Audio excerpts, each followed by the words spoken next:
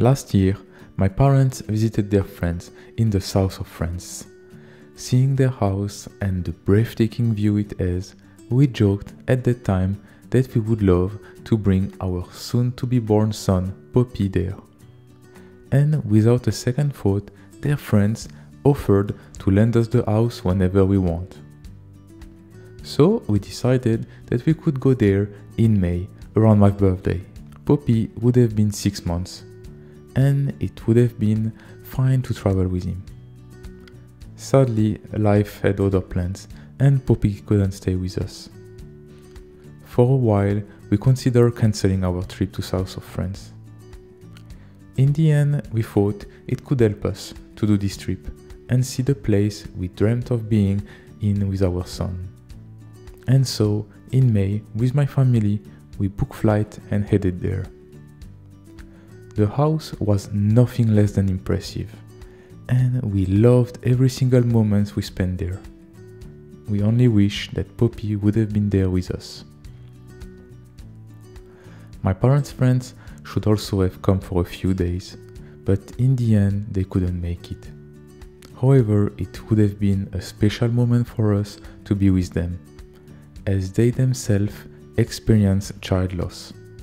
It wasn't stillbirth and was later in their son's life, but we knew we had that in common. Understanding something that only parents that lost their child could understand and feel.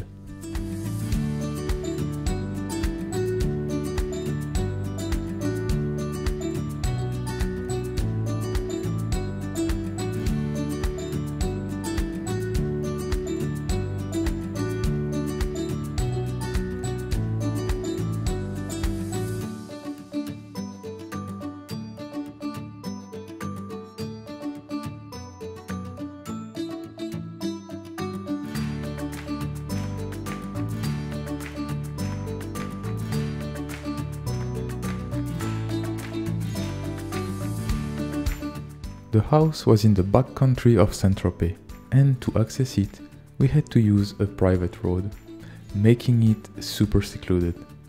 Yet, not too far from it, we had all the commodities, and we loved the local producer store located in the town nearby.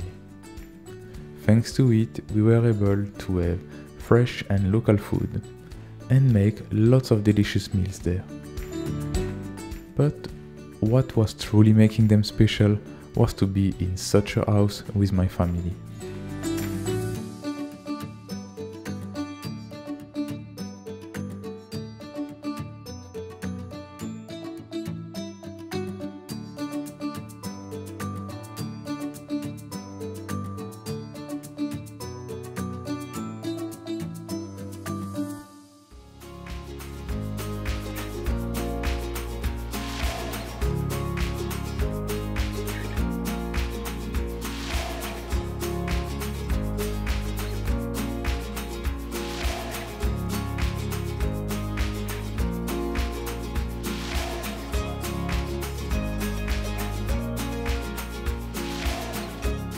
Outside it was still a bit cold due to the wind in May, but the terrace was so amazing and perfect to relax with the scenic view of the Saint-Tropez Bay.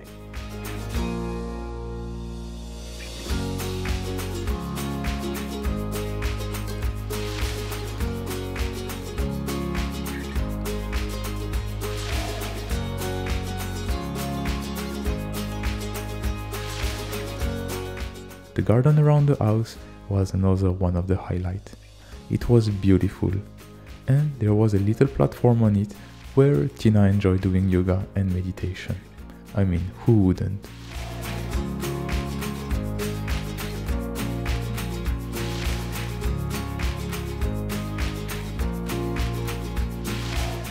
One morning we even saw a hare.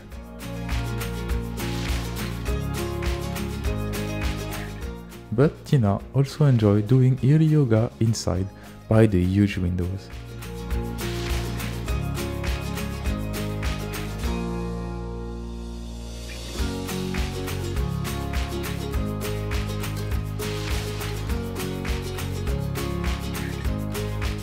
The swimming pool was also amazing, as we had some sunny days we took it slow, enjoying breakfast, then road tripping a bit around before relaxing by the pool.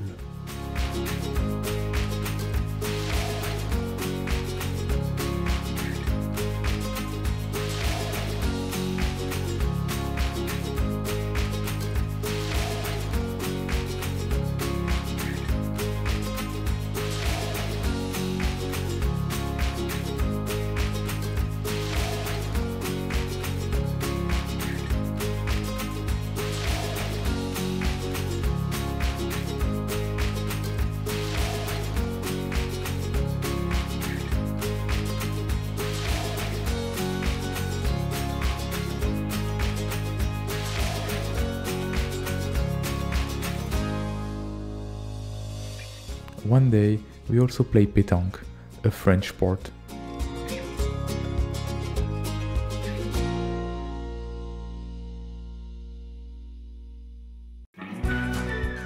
It's time to talk about the sunrise. Well, I'll let you be the judge of that.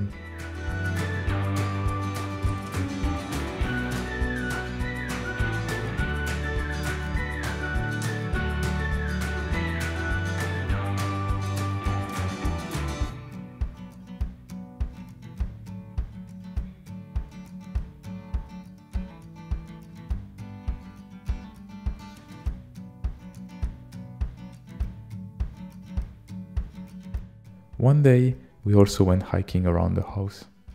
We followed the trail to an old church. It was beautiful, and seeing poppy flower around us along the trail made it even more special.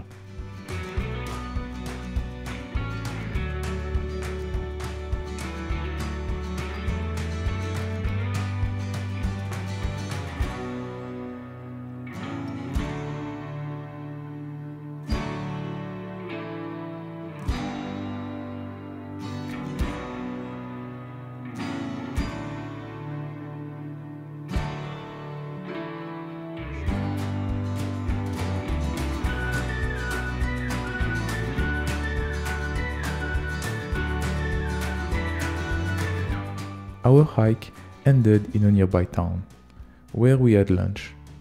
The restaurant was a true hidden gem, and everything we had was delicious.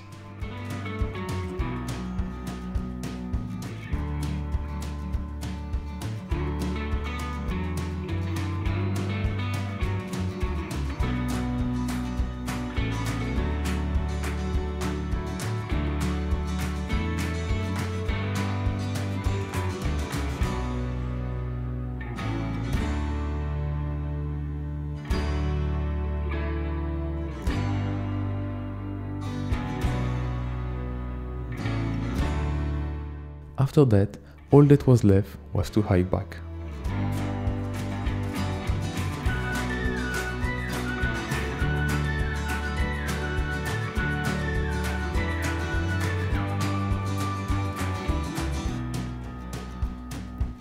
Another day, we went mountain biking around the house. We followed a loop trail, and for most of it, we had such a great time.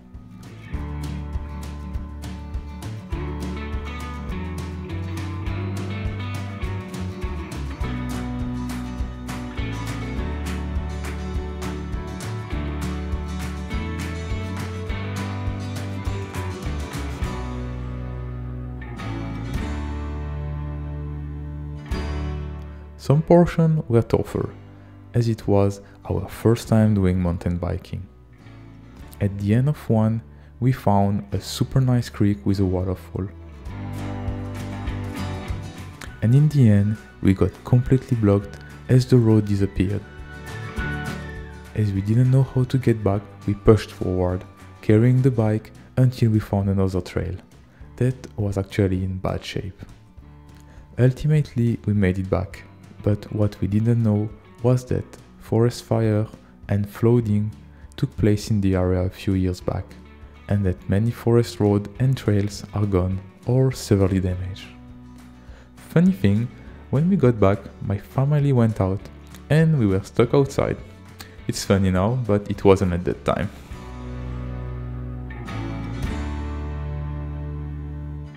And that sums up this vlog about the dream house that should have been our son's first travel.